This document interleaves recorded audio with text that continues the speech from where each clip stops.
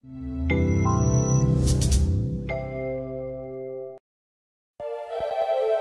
new method of producing diamonds. Scientists from South Korea have developed a new diamond production method that does not require enormous pressure and can be carried out at slightly lower temperatures than the currently most popular synthetic diamond production techniques. If the technique proposed by South Korean researchers proves successful, diamond production will become much faster and easier. Diamonds are rare minerals. It is a form of pure carbon in which atoms bond tightly together. The result is extreme hardness. Diamonds are the hardest known naturally occurring substance. They are also excellent conductors of electricity and heat. They are used in quantum computers and magnetic sensors, high-power electrical devices, radiation detectors and lasers. Natural diamonds are formed in the Earth's mantle, hundreds of kilometers below the surface, under intense pressure and enormous temperatures. This process can take billions of years. But scientists can create synthetic equivalents, reproducing the extreme conditions found below the surface. Man-made diamonds are very difficult to recognize. In fact, they do not differ physically, optically or chemically from fossil stones.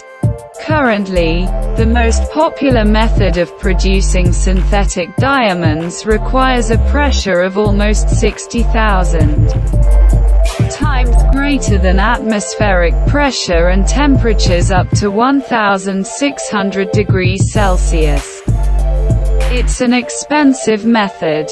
It also requires an embryo on which a new diamond will grow and the presence of liquid metals. In an article published in the journal Nature, scientists from South Korea described an alternative method of growing diamonds that does not require cruel pressure and can be carried out at slightly lower temperatures. A team of researchers from South Korea's Institute of Basic Sciences grew diamonds using a mixture of liquid gallium, iron, nickel and silicon. Heated to a temperature of 1025 degrees Celsius and exposed to gases, methane and hydrogen. The new method does not require the use of seed crystals or additional pressure. Researchers grew diamonds at a pressure of just 1 atmosphere, which is normal sea level pressure. This method creates crystals no larger than 100 nanometers in diameter, about the size of a typical virus, but researchers hope to create larger crystals as the technique develops. It takes just 150 minutes to create such tiny diamonds. Researchers initially placed diamond particles on pieces of silicon wafer and added droplets of molten gallium and other liquid metals. Then exposed the mixture to methane or other carbon-containing gases. They hoped that the carbon from the gases would spread into the liquid metal and bond to the diamond seed, creating a larger crystal. And it worked. In subsequent experiments, scientists discovered that this method did not require a diamond seed. Carbon atoms from the methane spread throughout the molten metal and act as diamond seeds. So far, South Korean researchers have used their method to create a diamond foil consisting of thousands of tiny crystals tightly packed together. But foil is not a stone. The authors of the new method claim that the process can be improved. We suggest that simple modifications could enable diamond cultivation over a very large area by using a larger surface area. appropriately configuring heating elements to achieve a much larger potential growing area, and by better distributing carbon to the diamond growing area, they wrote in the publication. These modifications will take time because research on this process is still at a very early stage. But the authors of the new solution believe that it has great potential and that other liquid metals can be used to obtain similar or even better results. The process currently used to create most synthetic diamonds takes several days and requires much greater pressure. If the new technique proves successful, making diamonds will become much faster and easier.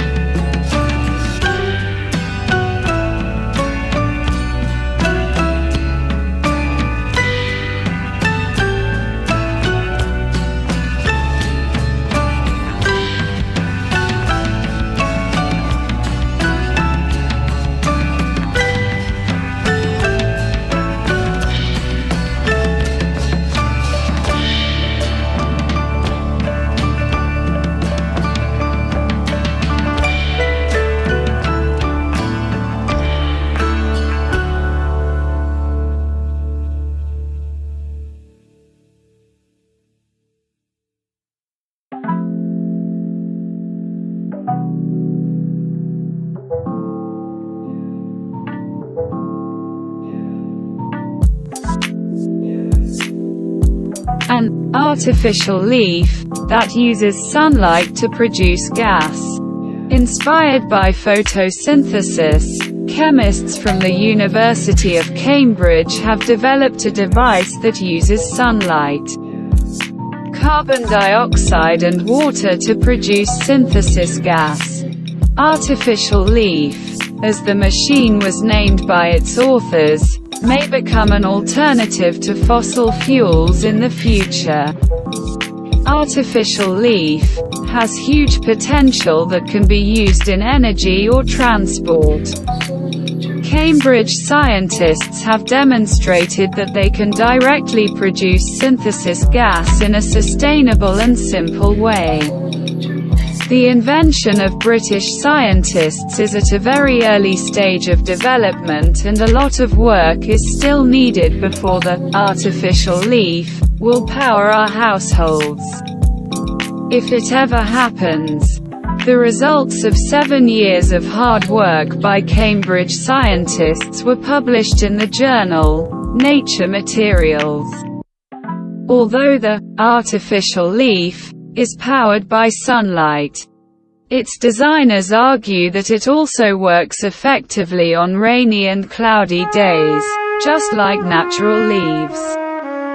This means that this technology does not have the limitations faced by conventional solar panels and can be used not only in the summer months or in countries with high sunlight.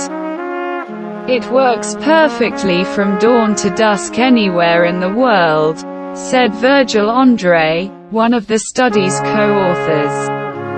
The device produced by Reisner and his colleagues is inspired by photosynthesis, a natural process in which plants use energy from the sun to convert carbon dioxide into food for themselves. Synthesis gas is currently produced from a mixture of hydrogen and carbon monoxide and is used in the production of fuels, pharmaceuticals, plastics and fertilizers. However, unlike industrial synthesis gas production processes, the artificial leaf does not emit additional carbon dioxide into the atmosphere. You may not have heard of syngas itself, but every day you consume products that have been created using it. Being able to produce it sustainably would be a key step in closing the global carbon cycle and establishing a sustainable chemical and fuel industry, admitted Professor Erwin Reisner from the Department of Chemistry at the University of Cambridge, co-author of the study. The device uses carbon nanotubes with two light absorbers, similar to the sunlight-collecting molecules in plants, that are connected to a catalyst made of cobalt. Once immersed in water, a reaction begins in which one light absorber uses a catalyst to produce oxygen, while the other performs a chemical reaction to reduce carbon dioxide and water to carbon monoxide and hydrogen, creating a synthesis gas mixture. Synthesis gas is not as calorific as natural gas, so its combustion is not as efficient. The team of researchers is now looking for ways to use their technology to create a sustainable alternative to gasoline. Synthesis gas is already used as a component in the production of liquid fuels. What we would like to do next is, instead of making syngas and then converting it to liquid fuel, we would make liquid fuel in one step from carbon dioxide and water, Reisner said. While great progress has been made in generating electricity from renewable energy sources such as wind power and photovoltaics, Reisner says the development of synthetic gasoline is essential. There is a great demand for sustainable liquid fuels for heavy transport, shipping and aviation, he noted. Our goal is to sustainably produce products such as ethanol, which can easily be used as fuel, Andre said. Producing it in one step from sunlight using a carbon dioxide reduction reaction is difficult. However, we are confident that we are heading in the right direction and that we have the right catalysts. So we believe that we will be able to create a device that can demonstrate this process in the near future, he added.